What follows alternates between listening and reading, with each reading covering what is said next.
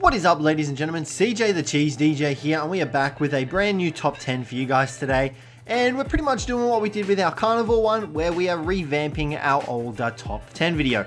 Now, if you haven't seen that one already, it is in the description down below. But without further ado, guys, let's get into our top 10 video. And today we are doing top 10 traveling creatures. Now, for these creatures, there is a huge variety of different dinos and everything like that that you can use. We've narrowed it down to 10 of them, and we're basing it on their speed, their versatility, their attack power, their health, all that sort of stuff. How well they're able to navigate the terrain, how well they're able to deal with enemy dinos, and stuff like that. So guys, without further ado, let's jump into it at number 10. So guys, coming in at number 10, we have the Dire Bear. Now, in my opinion, the Dire Bear is one of the best creatures to run around Ark with, because he's got this movement speed buff that you can see. The longer you sprint, you will eventually reach the apex of the sprint, and you will sprint that fast for as long as you don't run into anything that'll stop you. You can see that we ran into the tree, and that actually stopped us there. Now, as well as that, the Dire Bear is on the strong side of the creatures of Ark. He's definitely able to hold his own against large carnivores such as T-Rexes, Allos, Spinos, all that sort of stuff. You can see here that he hits for 107. It's actually 157 at the moment. These guys are just mate boosted. Let's turn this off so you can actually... Okay, it's not going to work. There we go. You can see that he does have 2 attacks as well. The bite attack, which you can actually use while running, and the swipe attack, which you actually stop using while running. Now, like I said, this guy just dishes out a lot of damage. He's great on stamina usage. If you look at the top right corner where our stamina bar is, it depletes so slow. Now, mind you, this guy is a 150 wild tame, and we haven't actually seen what his base stats are or anything like that, how many points went into what. But just from this, like you can see here, he has ridiculous amounts of stamina. He's got 2.5k worth of health, which is a solid amount of health. You can easily buff this guy up as well. He's got over 1,000 weight, which is wonderful. Which means if you need to go about, you know, ferrying resources between a base, ferrying resources between a raid and your base, anything like that, or even just running around just raiding on this guy, you can do so with him because he has the weight capacity to do so. Now, like I said, he doesn't have any extra levels into him, and you can see here that we're hitting for 207 damage, which is nuts. Now, another really cool thing about the bear is that he can obviously gather honey for free without taking any sort of damage. You can see down the bottom there, bee protection. Now, as well as that, another thing that not many people are aware of is that he actually provides hypothermal and hypothermal protection. So you know how you guys get hot and cold in certain regions of Ark? This guy actually lowers it, making it more suitable for you, as long as you've got him near you. So this guy is a great creature to take traveling with you, and I would heavily recommend it. That's why he comes in at number 10 on this list. Now, the creature coming in at number 9 is everyone's favorite marsupial, the Thylacoleo. This guy is an absolute beast when it comes to traveling around Ark. Not only does he have one of, well, I'd say one of the coolest abilities, but he also has a crap ton worth of stats. You can see he's got 5,500 worth of health, 1,300 stamina, which isn't obviously the greatest, but you can improve upon that with extra levels. He's got a decent amount of weight at 616, and his melee damage is very solid. Now, the thing that makes the Thylacoleos cool is that he is one of the only dinos that actually has this ability. The ability to travel vertical wars. Now, you can currently see we're stuck on here. It has to be like pretty damn vertical in order for him to climb. If it has any kind of indents or anything like that in it, he'll struggle to climb up it. But you can see here this wall is running rather well for us. There we go. Can we make it to the top? Woohoo, baby. Yeah, look at us go. So the Thylacoleo can do this on mountain faces, trees, anything. Anything that has the vertical sort of facing, he can climb it. And you can see here he's pretty damn good at it as well. And just like that, we're at the top of this little cliff. Why we climbed up here, I have no idea, but it doesn't matter. We made it up here. As well as this, the Thylacoleo has one of, in my opinion, the best jumps for a land-based quadruped. You know, you can see here, it's not obviously the greatest, like it doesn't cover the most distance, but it's a pretty damn solid jump. You can cover quite a bit of terrain with that. Now, in terms of damage power, he is pretty powerful. You can see here we're hitting 138 on this strike. It isn't mate boosted, but you know, it is very similar to the Dire Bear in terms of attack power. The only thing that makes the Thylacoleos slightly better is, in my opinion, their climbing ability and the extra health. Other than that, oh, they've also got the ambush ability, which I can show you guys right here. So pretty much if you climb up a vertical wall or a tree or anything, and you spin around, you can actually do a pounce attack. I don't know if we can make it to those. There we go. Hold on. Let's just do this again. So this pounce attack, if you're doing it against players, actually pins the players. Okay, then Thylacoleo. There we go. And it's useful for base defense. So if you set up like an army of Thylacoleos on wars, you'll easily be able to pin any enemy players that come into the base and hopefully kill them with your Thylacoleo if they've got enough melee damage. So they're great for that as well. But their speed is relatively decent. You can level up their movement speed a little bit if you want a bit of a faster experience, which in my opinion, it is worth leveling up because they can get pretty fast if you put a few levels in them. That paired with the jumping ability makes them really viable to travel around any map. And I'm a really big fan of Thylacoleos. They're really cool looking. You can get some really cool buffs on them, like their health and everything like that. And like 5,000 health, it's nuts. If you could take these guys into boss battles, I definitely think they would be able to take out the boss battles. As well as that, they're relatively decent swimmers as well, as you can see. Alrighty guys, and the creature coming in at number 8 on this list is none other than the gas bag. Now, the gas bag in terms of traveling, DPS and all that sort of stuff, he's not the greatest. That's why he's slightly higher up on the list than you guys would probably expect. I don't even know if you guys would expect him to be here at all. But the gas bag is great because he can pretty much be a mini flyer, I guess you could say. He can be very gassy and make it so that you're able to traverse the terrain with relative ease. You can see there we've pretty much just... Oh, we're not going to make it to the water. You can see that we actually... Oh, we made it to the water. So you can see that we managed to cover the distance between the island and this island with relative ease. Like, we still had a bit of gas left, but we just wanted to land into the water to try and negate some of that fall damage. And you can actually sort of steer him while flying around. You can make him go up a little bit more if you want to, and you can make him throw out the rest of his gas using the C button. Do be careful with this guy though, because he will take fall damage, and he will take it pretty hard. So you've got a couple of options if that's the case. You can either decide to try and land him in some water like we've just done there, or you can actually just hop off him at the last second. This will actually prevent him from taking fall damage. You might take a little bit of fall damage, but it's nothing in comparison to what your poor little gas bag will take. Now, as well as that, you can see here we're flying off again. So if we were to, say, for example, fly over here and let's just dump the rest of our gas out. So we're going to come down land. We can just jump off at the last second. Boom. Just like that, we're safe. Gas bag didn't take any damage. That was from before. And we are all good. Now, as well as that, if he does get into a bit of a pickle, you can always just blow the smaller base dinos away anyway. If you get into a fight with the larger dinos, well, then you pretty much just want to gas yourself out of there as fast as possible. You can try gassing them. I doubt it'll work too well for you, but those Paractors went flying. Now, as well as that, they've got a huge, and I mean a huge amount of weight. Look at all that weight on him, 5,340. That's an absurd amount of weight. So if you want to ever like transport stuff with your gas bag, definitely go about doing it with your gas bag because they are nuts. Their stamina is okay. Their health is also pretty solid. I have seen people soak with gas bags because they take reduced damage from bullets while in the giant form. You can see there, we are pretty damn big. However, you don't want to get into a fight with these guys because you're not going to do much damage with them. Like, it just comes down to that. But you can see here, we've got 9 damage per second with the Raptor. If we were to deplete ourselves, this guy's going to hit us a lot harder. So that's why people use these guys to soak turrets. You can see there, look at that, we've already reduced the damage we are taking exponentially.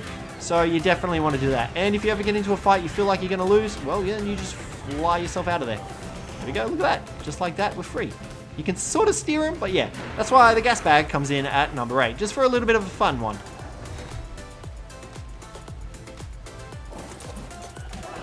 Now guys, coming in at number 7, we've got the Baryonyx. The Baryonyx is a pretty damn awesome travel mount. The main reason being is because he's pretty fast in water and he's also pretty fast on land. Now, as well as that, he's also got the added ability of being able to do this tail swing attack, which effectively stuns anything that it hits underwater, which is great for taking out Megalodons and Plesiosaurs and all that sort of stuff because the stun ability just nails them. You know, they won't be able to move or anything like that, as well as Mantas, so if you need to get into like a fight with them and you need to kill them, well, you can do so with the Baryonyx. As well as that, he's also got a pretty solid amount of melee damage behind him. This guy here is a 150 tame. He's got 361% melee damage. He's a bit lacking on the health side, but that is understandable. You can pump that up a little bit more with some levels. However, when you compare his size to some of the other dinos on this list, it makes sense that his health is slightly smaller. But you can see here, he's also a great land mount. You know, that's the main reason this guy is on this list, because he's versatile as both an underwater and a land mount, which is great. You can see here if we jump in the water, he doesn't utilize any oxygen while swimming, which is really helpful. Can make those deep sea dives real easy to get into if you want an easier mount, say like the baryonyx instead of a giant squid. Makes things a little bit easier for you. And other than that, there's not really much else to say about this guy, just that he's great for land and ocean traveling.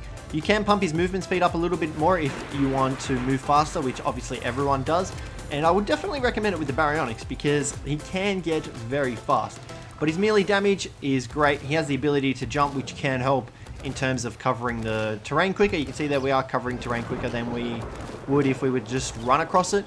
So you've got that as well. And he can easily hold his own with Carnos, even Rexes. Spinos, you might be pushing it because of that buff that they get, but you can definitely deal some damage with the baryonyx, and that is why he is on this list. Now guys, the creature coming in at number 6 is, in my opinion, the best underwater dino that you can tame.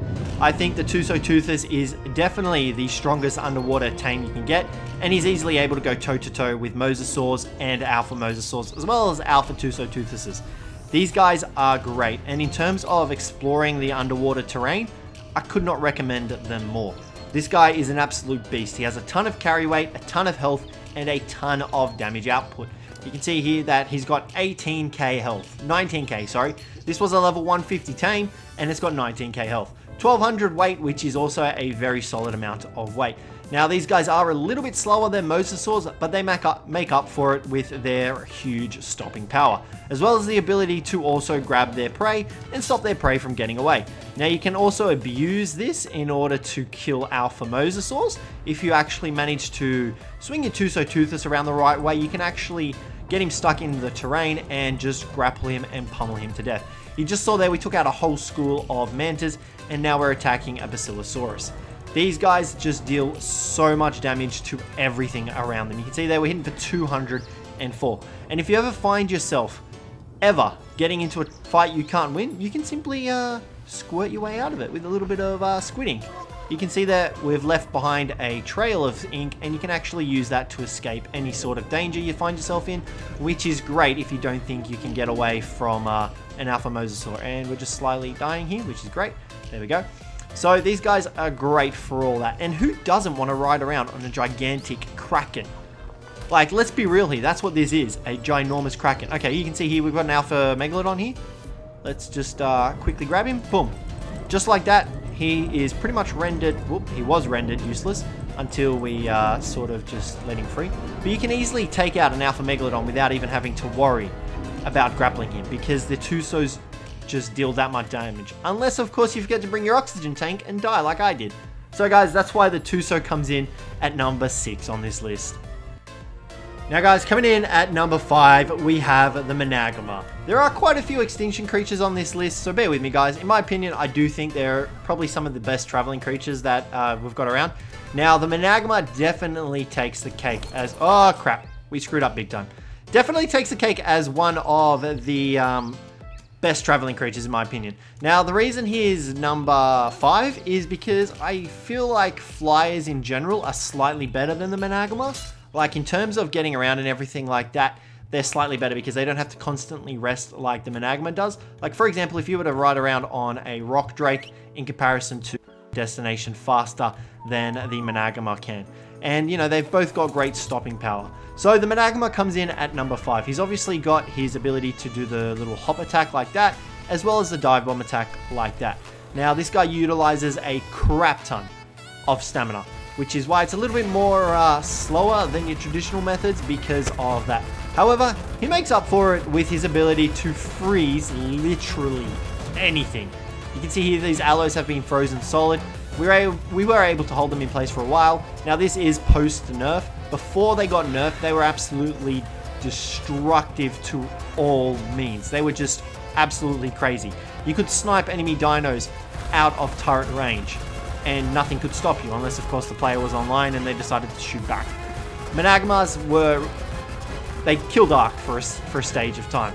So these guys are great traveling creatures. You saw that they deal a decent amount of damage with their frost breath. Their melee attacks are decent as well. They can go toe-to-toe with Rexes because of their freeze ability.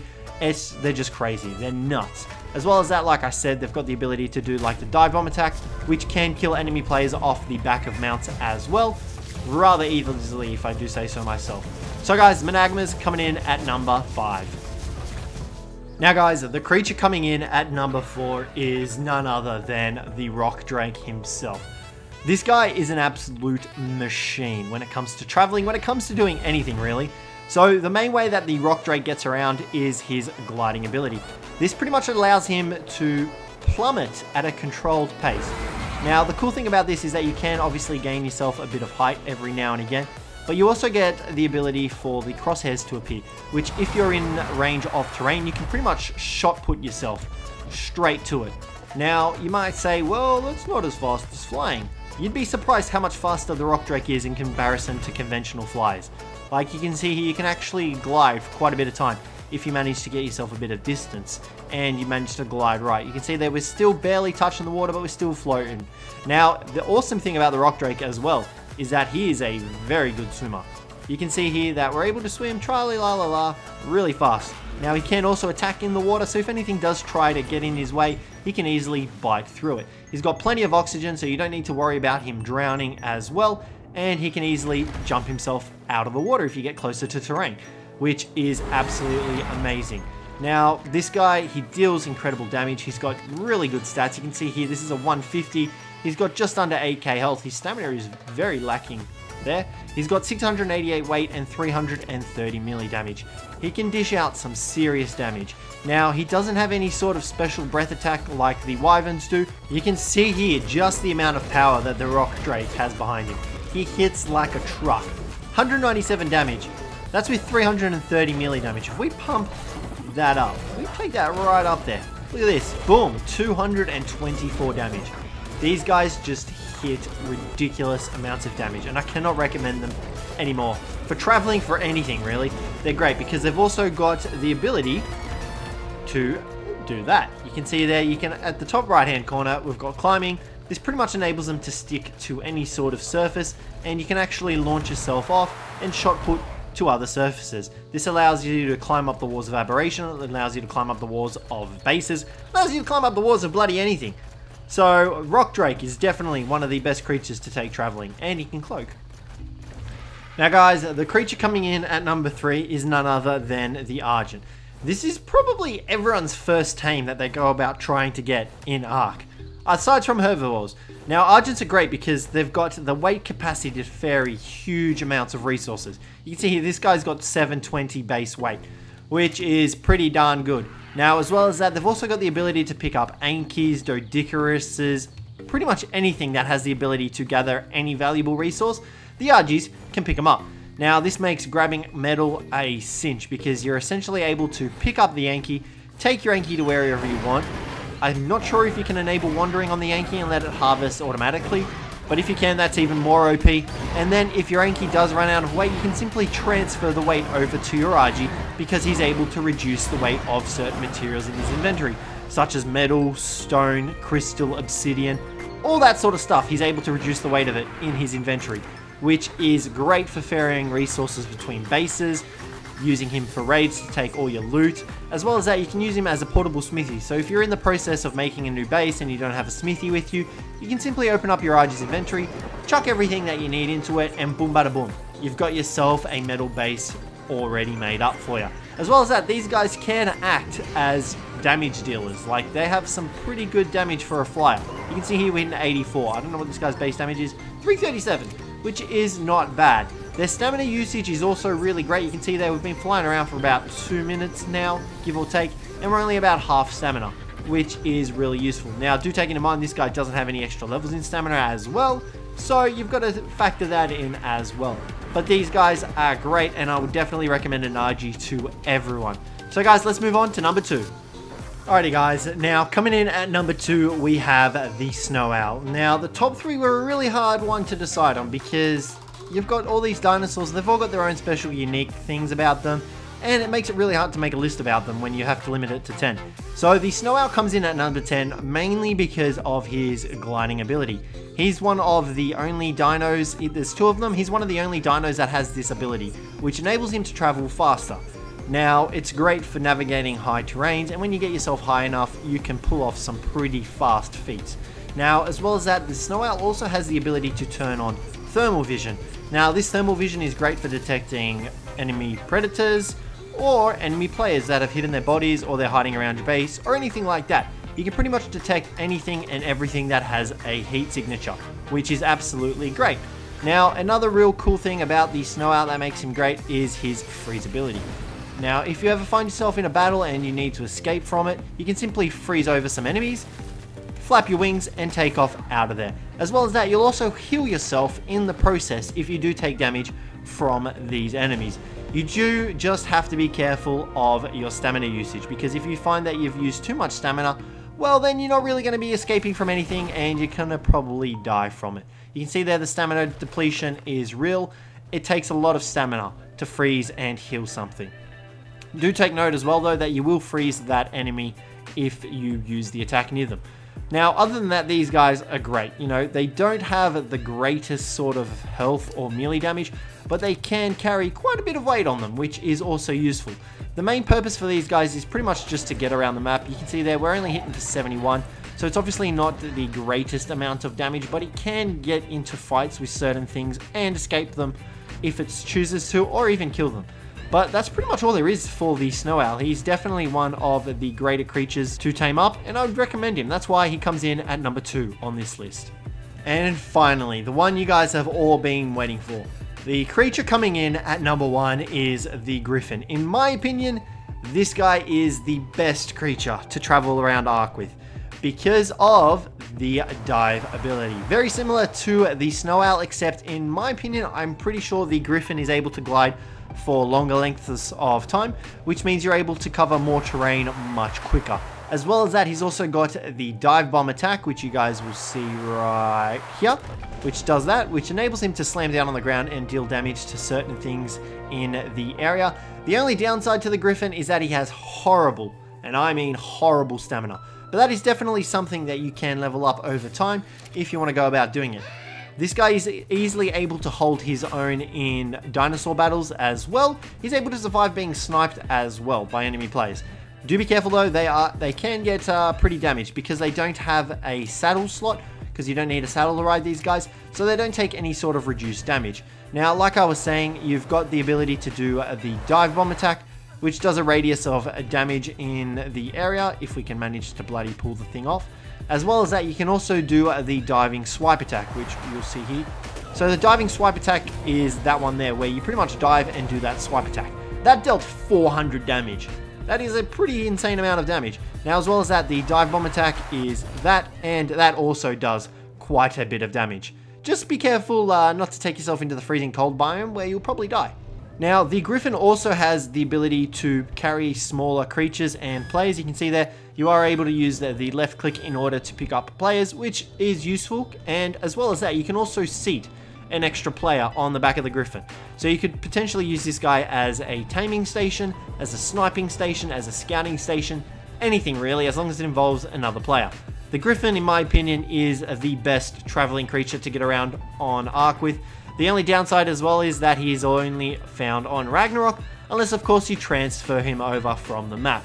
So guys, we're going to wrap up the video here. Let me know what you thought of the video. Let me know if you change any of the creatures around on the list. Do take note, it is very hard for me to make up these lists because I'm limited to 10 dinos when there are just so many bloody dinos. Like for example, some honorable mentions would be the Karkanos, the Reaper King, as well as Wyverns, Pteranodons even, because they're great creatures and I can't make room for them all on this list. I try to make these as balanced as possible. So guys, thank you very much for watching. If you enjoyed the video, don't forget to leave a like and subscribe down below for more. But other than that, I will catch you in the next one. I got this soda.